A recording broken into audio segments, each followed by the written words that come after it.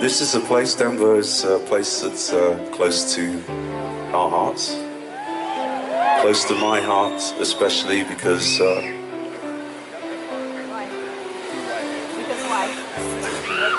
Sorry.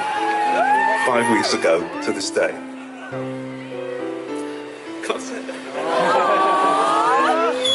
I married a woman from Denver called Emily.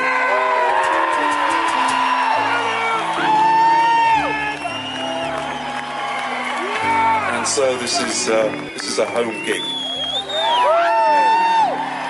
So Emily's shown me some fantastic parts of Colorado, taken me to incredible restaurants like Tabernetta here in Denver, Frosca in Boulder, stunning places. Of course, you know, we now have a lot of friends and family who are in the audience. And most importantly, my mother-in-law, who I am desperate to impress,